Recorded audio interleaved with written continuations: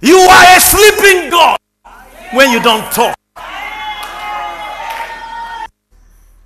Only if you can sit down and capture your soul and say, hey, come back here. Stay here. Stay. Why are you going? Why are you jumping up and down? Because the soul of a man, he jumps here and here and here. You capture it and put it here. Say, stay here. This is how I want you to reason now.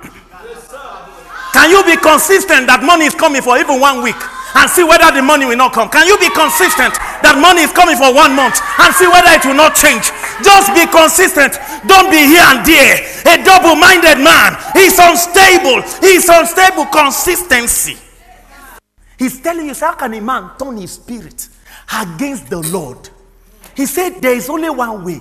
When you speak such words from that your mouth, he said the Spirit of God will turn.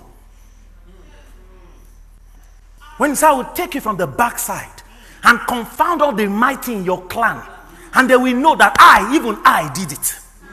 Then you are doubting. You think he's going to be clapping hands for you? The Bible says, how do you know that your strength is small? He said, one small problem just come now, you cannot laugh again.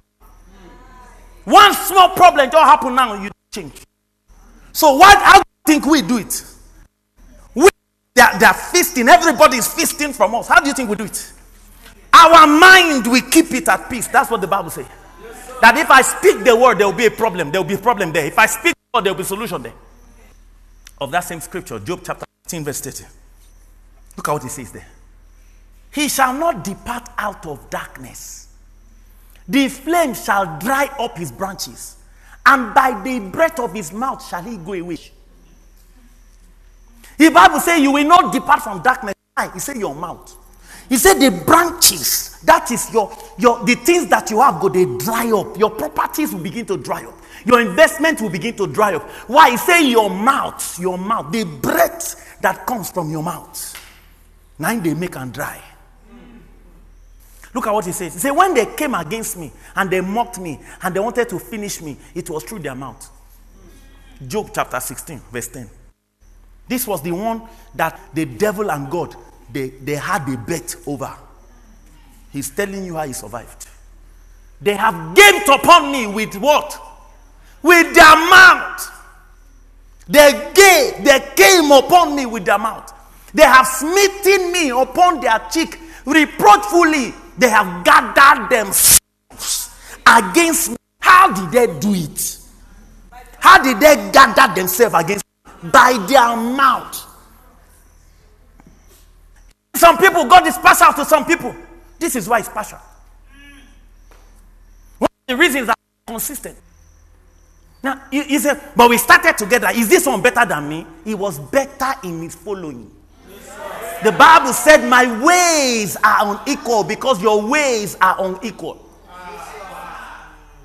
He said, I'm not a partial God. He says, because your ways are not equal. That is why my ways with you people too are not equal.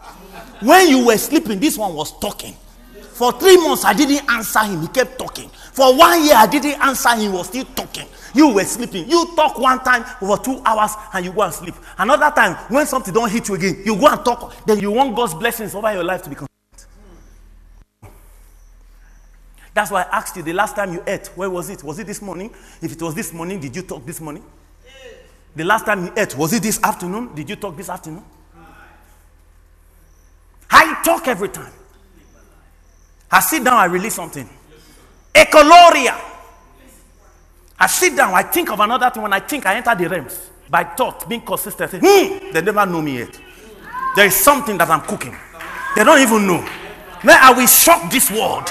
I'm going to shock this world. They don't know me. They don't know me. They've not seen my kind before. I have God's own.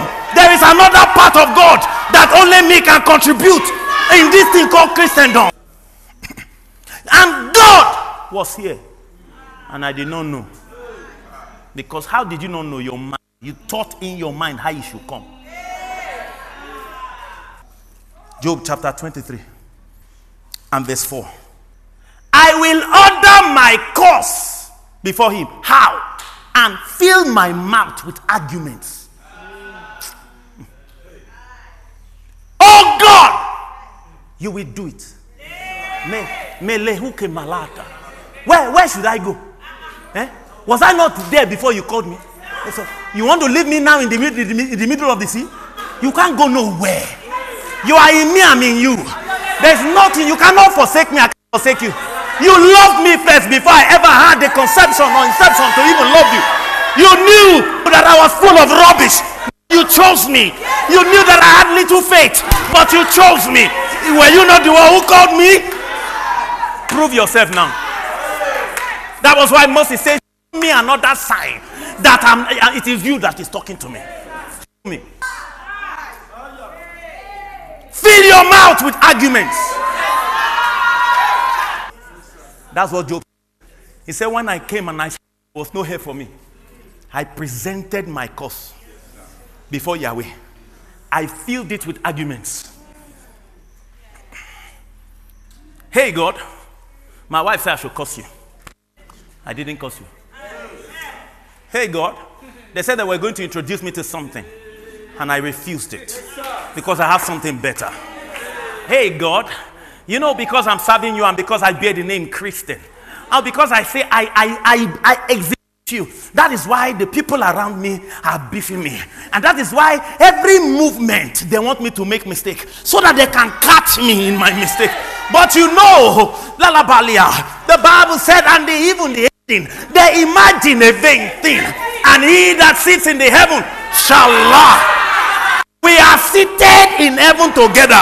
So when some people are doing some things and say, I will need my money, I will give him again, I will not do that again, you know what you do? You laugh.